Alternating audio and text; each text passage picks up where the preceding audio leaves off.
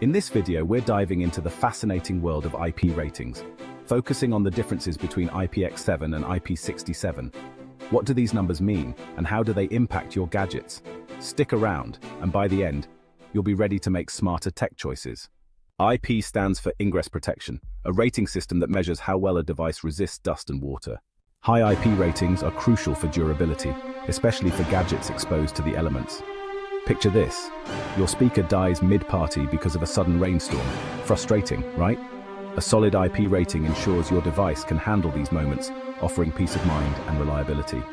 On the flip side, a low IP rating could mean your device is more prone to damage, leading to costly replacements or repairs.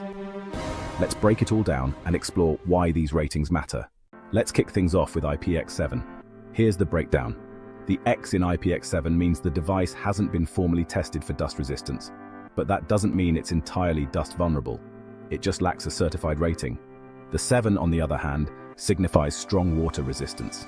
An IPX7 device can survive being submerged in up to 1 meter of water for 30 minutes without sustaining damage. However, there's a catch. This rating is specifically for static water, not pressurized or flowing water. So, while these gadgets are great for indoor use, like in bathrooms or kitchens where water splashes are common, they're not the best choice for rugged outdoor adventures.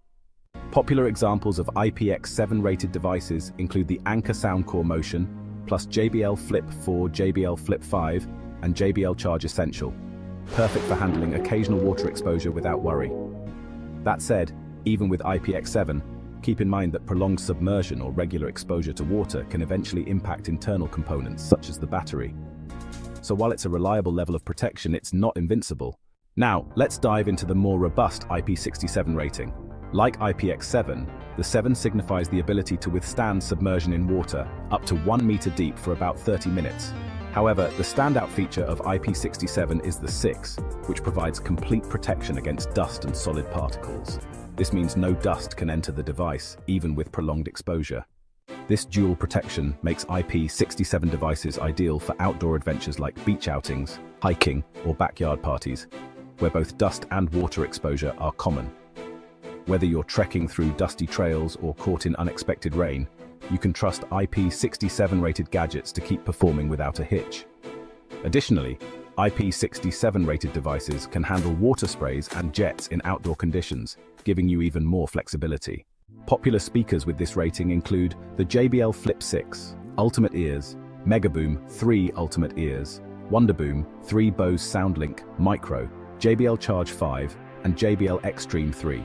These devices are built to thrive in tough environments, making them perfect for adventurous users. Beyond leisure, IP67 devices also excel in industrial or construction settings, where dust and debris are prevalent. So, whether you're scaling mountains or working on a dusty job site, IP67 rated gadgets deliver the durability you need. The key difference between IPX7 and IP67 lies in their dust protection.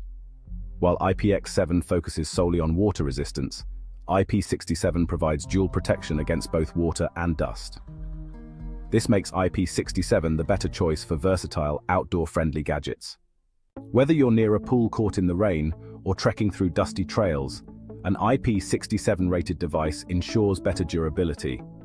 On the flip side, if your primary need is water resistance for indoor settings, IPX7 rated devices will serve you well without the added cost of dust protection. However, it's worth noting that the durability of the seals protecting against dust and water in IP-rated devices may degrade over time, especially if subjected to frequent extreme conditions. That wraps up today's video. We've explored the key differences between IPX7 and IP67, helping you decide which rating suits your needs best. If you found this video helpful, please give it a thumbs up and consider subscribing to our channel for more tech tips and insights. Got any questions or personal experiences with IP-rated devices? Drop them in the comments below. Thanks for watching, and I'll see you in the next video.